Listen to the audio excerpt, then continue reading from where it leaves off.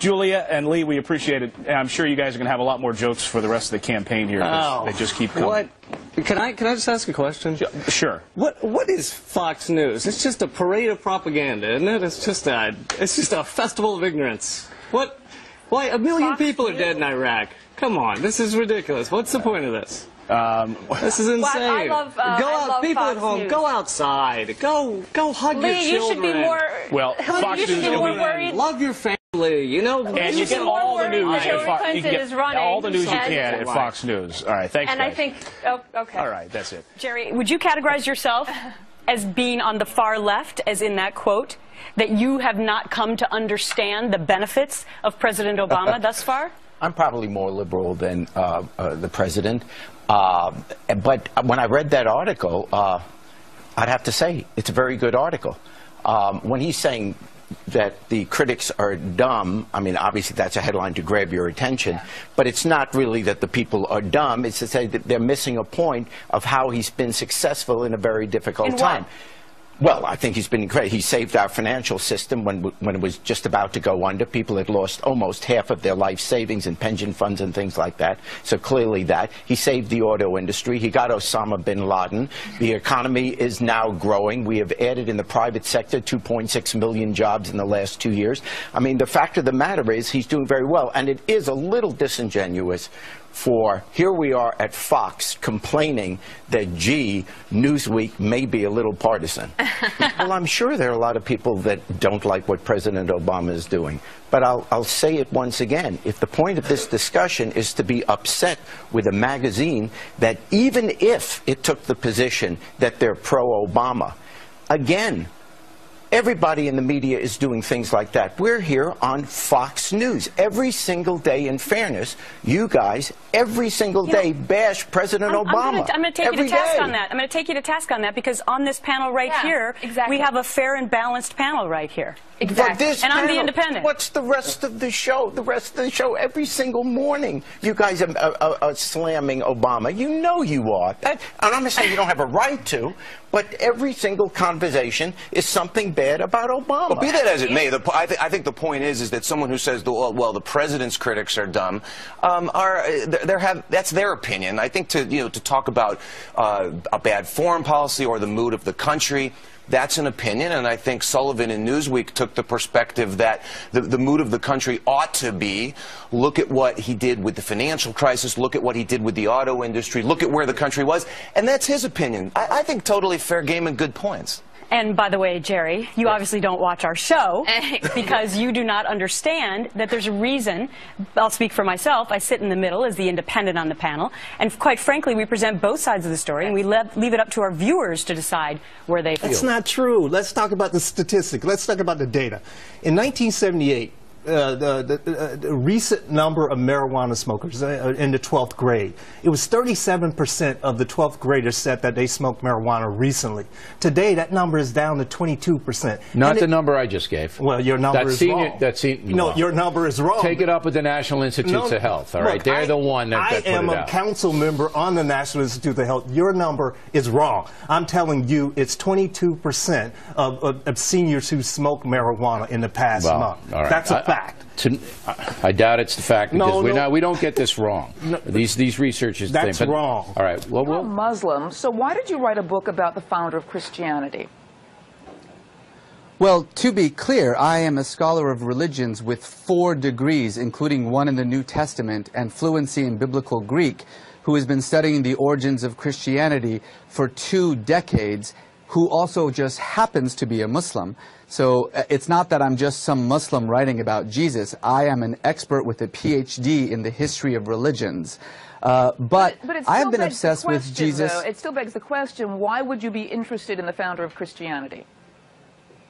Because it's my job as an academic. I am a professor of religion, including the New Testament.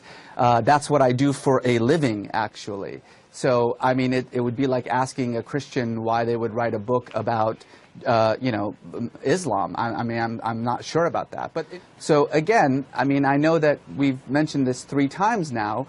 I'm not sure what my faith happens to do with my 20 years of academic study of the New Testament.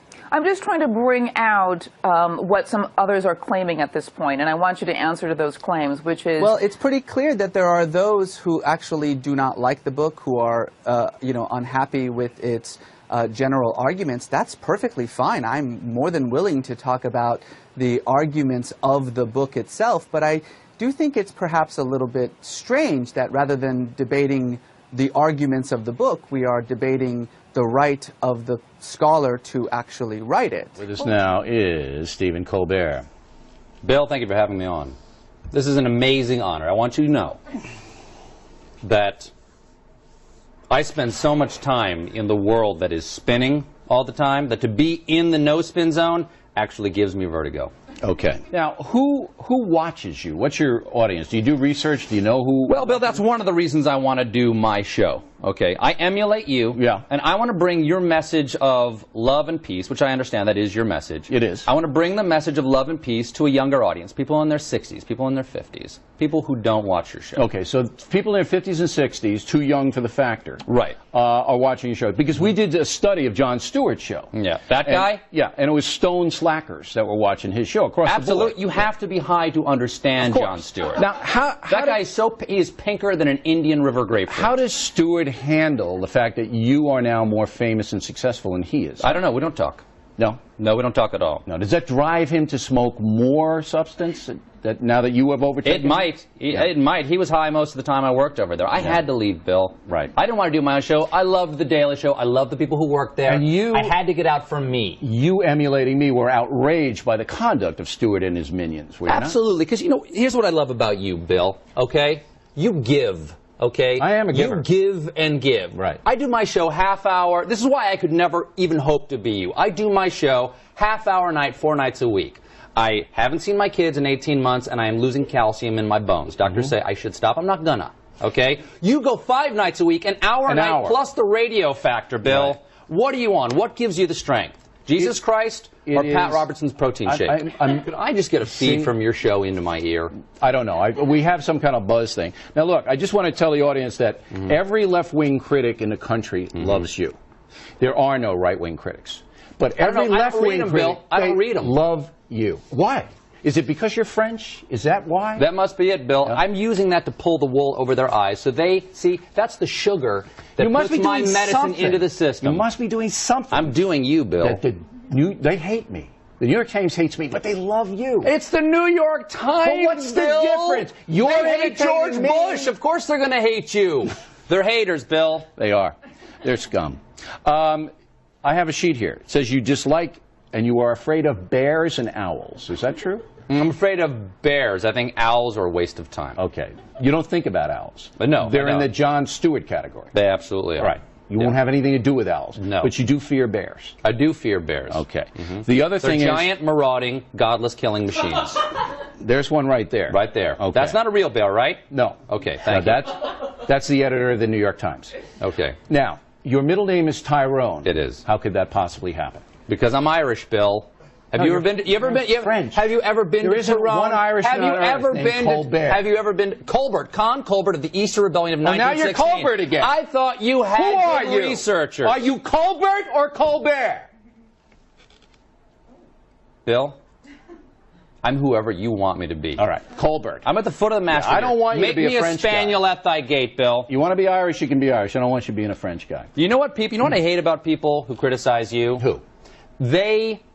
They criticize what you say, but they never give you credit for how loud you say it. That's true. There are not many or people how long you say it. as loud as I am. I'm giving you the last word. Is that a wise thing to do? I'd give it to me. Yeah. What is the last word? I want to thank you for not asking me about that thing that we pre-agreed you wouldn't ask me about. Okay. The thing that happened. Don't you that? Yeah, that thing. Okay. That's the kind of guy I am. A sensitive, kind guy. And I'll be on your program tonight, right? Watch it. 4:30 in the morning, that's when you guys are on? Okay. That's Pacific time. All right. Looking forward to that. Stephen Colbert, everybody. Thank you, Bill. Please share this episode with your friends. Please DVR this show so you don't miss any of it. If you just joined us, we were talking about a group in the United States. We had a group here whose goal it was to eliminate 10% of the U.S. population. And when I saw this headline, I kind of laughed, and I said, oh, this is so ridiculous. Yet another person claiming it's racist to have a white Santa, you know? And by the way, for all you kids watching at home, Santa just is white, but this person is just arguing that maybe we should also have a black Santa. But, you know, Santa is what he is, and just so you know, we're just debating this because someone wrote about it, kids. You know, okay, so I've given, her name is Aisha Harris. I've given her, you know, her due on where she was going with it.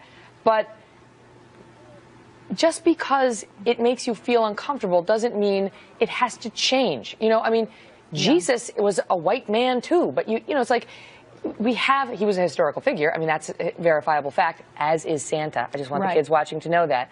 Yes. But my point is, how do you just revise it, you know, in the middle of the legacy of the story and change Santa from white to black? Yeah, I mean, you can't. Well, my thoughts are that marriage is between a man and a woman. It's a well-established, fundamental pillar of society.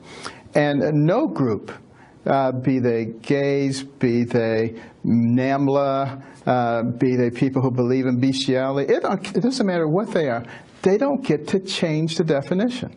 The budget for the Defense Department's Sexual Assault Prevention and Response Office leapt from $5 million in fiscal 2005 to more than $23 million in fiscal 2010.